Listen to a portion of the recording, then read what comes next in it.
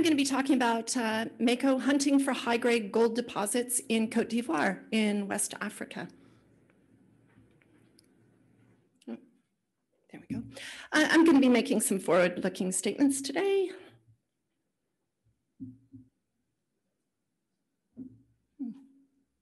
Okay, seem to be having trouble here. There we go. So just an overview. So we're in the Birimian greenstone belts, which are world-class greenstone belts. There's over 70 plus 1 million ounce gold deposits there. So strong reason to be there. We have a really strong cash balance. So we're fully funded to do all the exploration that we have currently planned. We have our flagship Napier project, which is in Côte d'Ivoire, and we see that that has the potential for multi-million ounce gold deposits. So strong news flow is expected to be coming out. We're currently drilling. We've had 2 rigs on the ground since the beginning of January. We have an excellent, highly experienced West African board and management, and we're advancing towards a maiden JORC resource on our Napier project. So just a little bit on the corporate structure. So we have market cap of 25 million. We have about 250 million shares on issue. We're currently trading at about 10.5 cents. We think we're highly undervalued compared to our peers, and I'll show you a little diagram about that a bit later. We have a cash balance of 10 million Aussie, and that includes about 1 million that we're going to acquire from our sale of our Burkina Faso assets. So we've recently sold those to Norgold. We're just waiting for the minister to sign off on that before we receive the cash. So a pretty strong, healthy cash balance, as I said. Board and management own about 4% of the shares of Mako, and institutions hold about 14%. And we think that's a really strong tick of approval for a junior explorer at this stage to have 14% institutional investors on our register. Board and management there on the right, we all have extremely strong West African experience. A lot of us are ex-Orbis Gold. I don't know if you recall, we made 3 gold discoveries in Burkina Faso and took 2 through to resource, and 1 is a producing mine. So we were taken over in 2015 by a Canadian company. It's now owned by Endeavour. But yeah, all to say that we have strong greenfields gold experience making discoveries. We've taken it through to resource, and we have the capabilities on our board and management to take it through resource, through to feasibility studies as well. Côte d'Ivoire is a great destination. We love working there. It's got 35% of the West African greenstone belts, and we think it's highly underexplored. It is a destination of choice. You'll be hearing lots of Australian and Canadian companies, especially recently having gone into Côte d'Ivoire, and there's been a couple mines that have just been put into production in the last couple of years as well. So it's a really mining-friendly jurisdiction. I think the government has seen the success in other West African countries from having Australian and Canadian explorers in there, and so they're very, very supportive of the mining industry. A very transparent mining code. It's just a fairly new mining code, 2015. Good tax regime. It's actually lower than Australia's for corporate tax. And it's got great infrastructure. This is a picture of Abidjan, the largest city. You can see modern buildings, modern infrastructure. This is a map of Côte d'Ivoire. So you can see the greenstone belts in green. The Mako permits are in the red shapes that you see in the northern part of the country. It's really easy to work in the northern part. It's not quite as vegetated as the southern, more rainforesty jungle part. Our flagship project is the Napier project that you see on the map, and it's an earn-in joint venture with Perseus Mining. And we've earned 51% of the project, and we can earn up to 75% by taking it through to feasibility. And we're currently working on the Napier project, and I'll go through that in a little bit more detail. We've also recently acquired those 2 other permits that you see just to the northwest of Napier, and those are 100% owned by Mako. And we've just recently started an exploration program on those 2 permits. So I'll just start with our Napier project. It is our flagship project. We have 4 prospects that we've identified through drilling. And our main one is the Chaga prospect that you see in the middle there. It definitely has the most amount of drilling. It's along a 30-kilometer shear that goes all the way from the south to the north of the permit. So it's quite a large structure, and it's got an associated soil anomaly with it. So you know, we do know that structure is mineralized for most of it. It's a 23-kilometer soil anomaly. So you know, we had a real enviable problem when we acquired this ground. You know, where do you even start? It's really a large soil anomaly. And so anyway, in early drilling in 2018, we focused on the Chaga prospect where we thought we'd have the most success. We did do some drilling in our outlying prospects, and we've just recently gone back to those and completed a 1,600 meter drill program on the Chaga East that lies a couple kilometers to the east actually on a parallel structure to that 30-kilometer long shear. And we've also drilled the Gogbala prospect to the south. So we've just done 53 holes there. And I'll talk about that in a minute. So I'll just talk about the Chaga prospect, which is the one in the center of that circle. And this is a 1 kilometer long area of the Chaga prospect.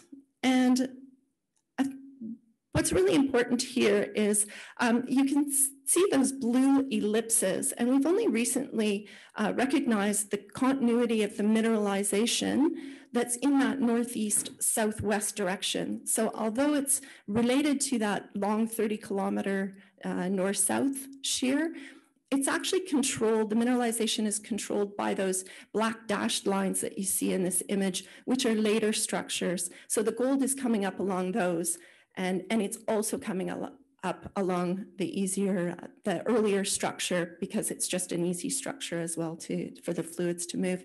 So we can see that continuity in the northeast-southwest direction. The pink outlines that you see there, that's actually the mineralization that's projected to surface.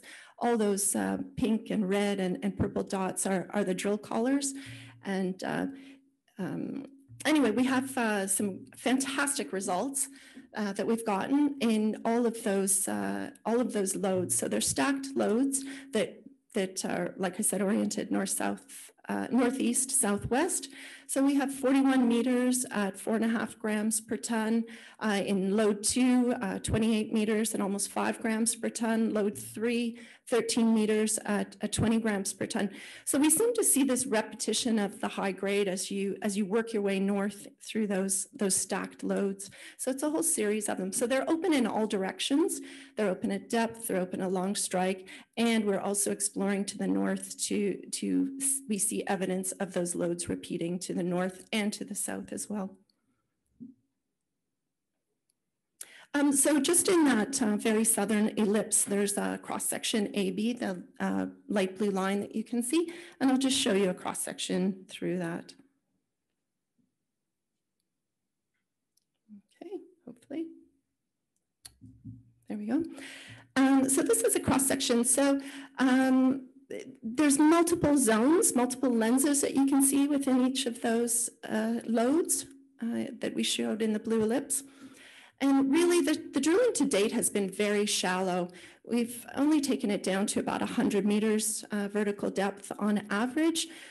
We do have in load 2, we've gone down as far as 185 meters vertical depth. So the mineralization does continue at depth.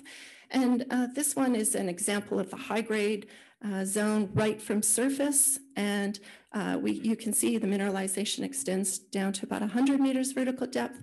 And then that blue line on the drill hole on the very left, that's a diamond tail that we've recently drilled. So we're still waiting for the assay results on that. So, you know, that'll almost double the depth of mineralization that we've identified to date in that area. So there's a lot of potential to go down at depth as well as along strike.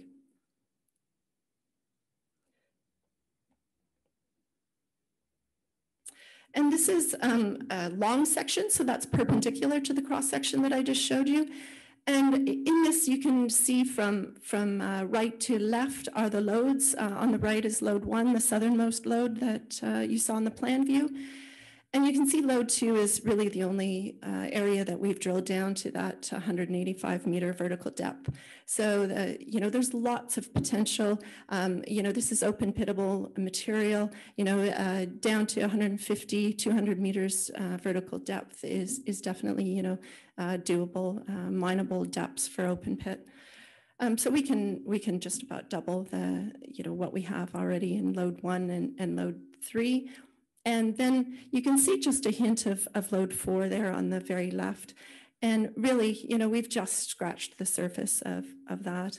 And we're continuing to drill, as I said, on either side.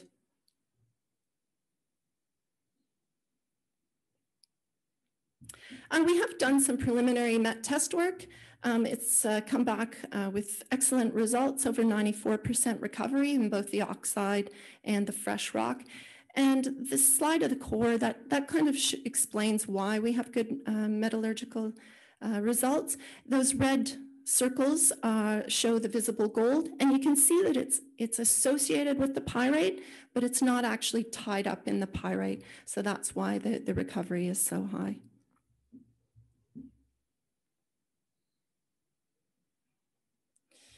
And now we're just moving 4 kilometers to the south to our Gogbala prospect, and this was just recently drilled. So this is an IP survey that we have just did before drilling, and that really helps us identify those later cross-cutting structures that are hosting the mineralization. And so we've had some pretty fantastic numbers out of this, even though the drilling has been really wide spaced. You can see 12 meters at 5 grams per ton. We just recently announced 6 meters at almost 5 grams per ton. So really encouraging results, really wide spaced drilling. That's a 5 kilometer long zone that you can see there. So we've really, again, just started to understand, to look at this prospect. And there's lots of follow-up drilling that we see already that we can do. Those white dots that you see in the north, we're still waiting on the results for those holes. And when we have the results from all of the holes, we'll prioritize where we want to do our follow-up drilling.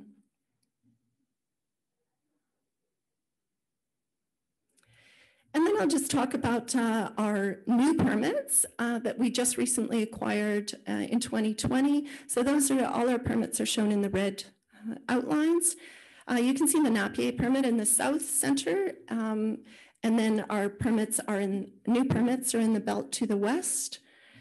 And they're easily explored through our central Mako field office that you can see that sits in the middle of the permits.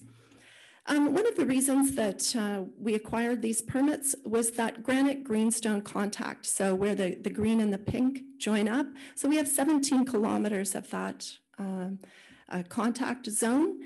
And we think that's an excellent place to explore for gold. These large structures at the contacts are good plumbing networks for gold.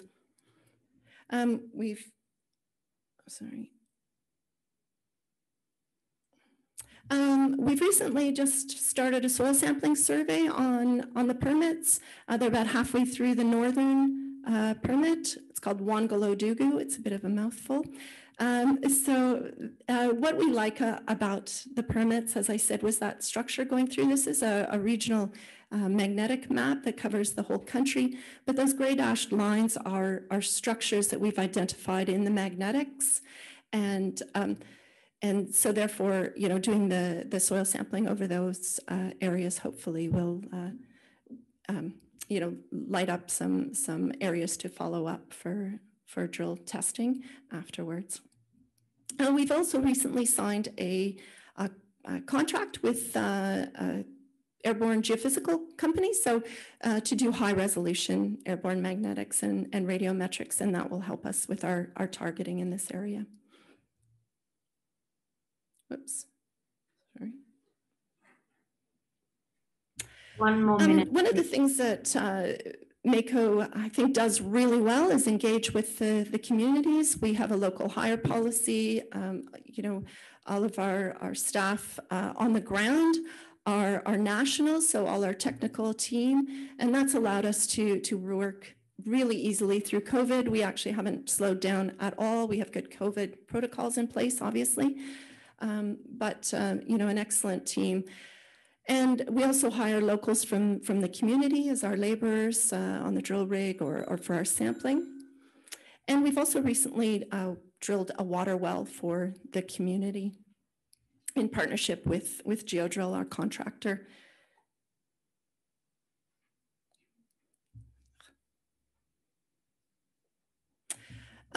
One of the things that I really want to point out is we think we're highly undervalued compared to our peers. We're over on the very right there. You can see that, you know, in comparison with other explorers like Oklo, Chesser, who are at similar stages as we are, you know, they're 2, 3, 4 times our market cap. Yeah, I just think that we're highly undervalued for what we have and shown to date on the ground that we've seen in drilling.